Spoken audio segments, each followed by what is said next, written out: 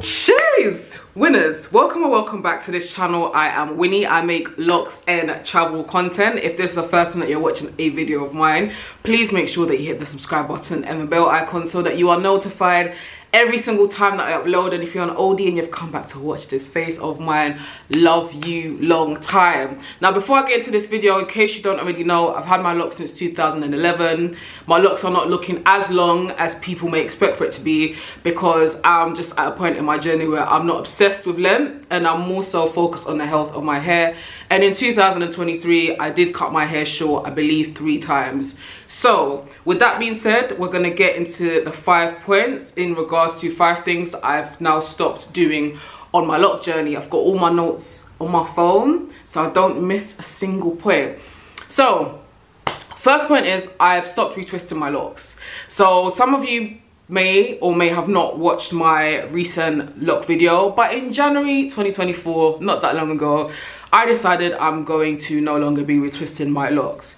I may decide to do a separate video altogether because it's not the video for me to really go deep into it. But the main reason as to why I decided to stop retwisting my locks is because I no longer like the manicured look, and I also don't see any benefit, real benefit, in regards to me retwisting my locks. If anything, I feel that retwisting my locks is doing the absolute opposite to being beneficial to my locks. I'll do a separate video on that if you're interested. Let me know in the comment section below if you want a separate video and I'll get onto that. Second point is I've stopped listening to other people's advice which may be detrimental to my locks and scalp. Which is interesting considering that, you know, I make videos about locks on my YouTube channel, but I always like to make it clear that things that I say in regards to locks tend to be things that I'm working out or have clocked works well for me. I never really like to kind of give advice and be like, oh, this is gonna work for everybody's hair. Maybe I used to do that before, kind of when I first started, but as I've grown older, one thing that I've learned is that different things work for different people. And that's anything in life. Same thing with locks. What may work well for me may not work well for you. What may work well for you may not work well for me, and all that good stuff. But an example that I can give that I've stopped listening to is there are a lot of people on here that keep talking about the fact that going longer between washes helps the scalp, helps to thicken your hair, is good for your hair, yada yada. And I just find that to just not be true. I don't think it's true, especially not for my hair. Even before I had locks, I was somebody that always used to wash my hair once every 2 weeks, yeah? And for the most part of my lock journey, that has been the case. However, I think in recent years, I've kind of been open-minded to trying out new things and taking on board other people's advice and what may be working for other people.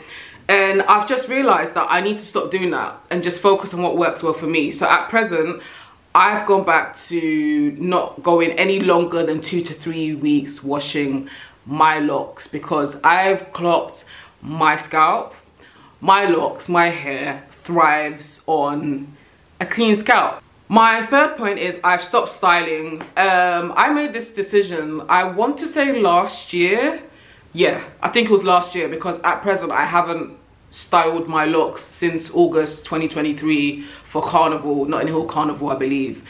Now styles look absolutely great. They look really sensational and I love the compliments that I get and all of that. But again, I noticed that with styling messes up my locks. It damages my locks. It thins my locks so bad, especially my locks at the front.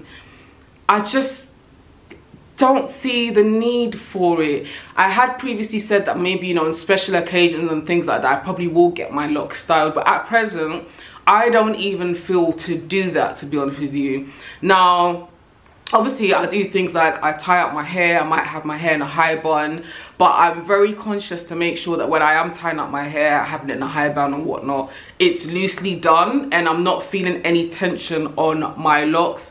But for me to sit down and have somebody style up my locks and have it in place, same place for about 2-3 weeks, dead that. My fourth point is, in general, I've stopped caring about my locks being aesthetically pleasing to everyone else, right? My main priority is the health of my locks and my roots. My fifth point, and this is going to be a very unpopular opinion, I think, is I've actually stopped caring about how folks refer to my locks, right? I refer to my hair as locks. However, if somebody was gonna call my hair dreads, dreadlocks, I would not take offense to it. Now, my reason, before anybody starts getting, you know, trigger happy in the comments and stuff, my reason is I listen to a lot of reggae music, right? And what I find is in most tunes, other people with locks are referred to dreads, natty dread, dreadlock rasta. It's not used as an offensive term, right? I personally feel, and I could be wrong, but I do feel like the Western world has taken the name dreadlocks, dreadlock, and kind of made it into something that it isn't. Like the word, the name, term, whatever you want to call it, dreadlocks, I don't see as a bad thing.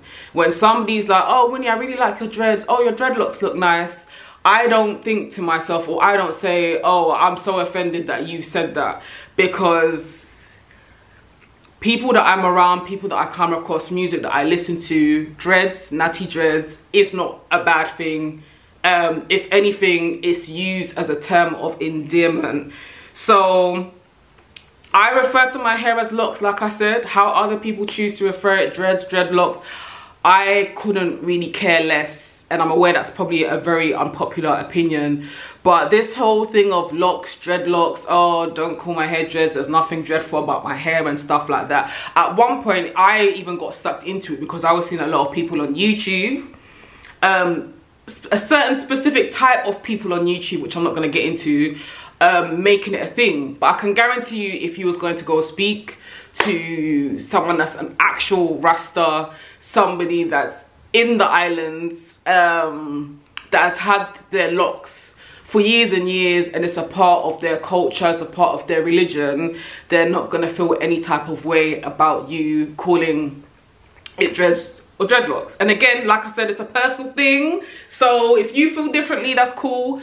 I personally don't think it's that much of a big deal. What I will say though, just to round up this video, is that I'm just very much at a point in my lock journey where I'm very much focused on the health of my hair. So with me, anything that I feel is going to potentially damage my locks or irritate my scalp, I no longer will do. I do remember, like many years ago, which I did say I think in my last video, or just over the years, there has been some people that have been like, Winnie, stop retwisting your hair, like retwisting your locks is damaging and stuff like that. And I was like, if I don't retwist it, then you know the front of my locks are just gonna thin out, or my hair's gonna fall out and stuff like that. And then lately I have been coming across other YouTubers, Holistic Flow in particular, who does a lot of like videos in regards to like semi-free forming and things like that. And similar to myself, a lot of like the hair at the front of her hair grows out of her lock, and she has shared like techniques and stuff on how to deal with that, which is basically braiding the hair into your lock. So nowadays, when I wash my hair, I don't do it on every wash, more like every second wash. Then I would braid like hair outside of it into my lock to just prevent any sort of like breakage. So yeah, this is how the front of my hair is looking like. It's looking so good, guys. Do y'all remember how it was looking like? Was it like a year or two or so ago? If I find a video, I'm gonna link it. But yo, we doing good, baby. However, if you have anything that you would add to your list in regards to things that you've stopped doing on your lock journey, please feel free to leave it in the comment section below. Let's get to gisting. Thank you so much for watching this video, and until my next one, take care, be good.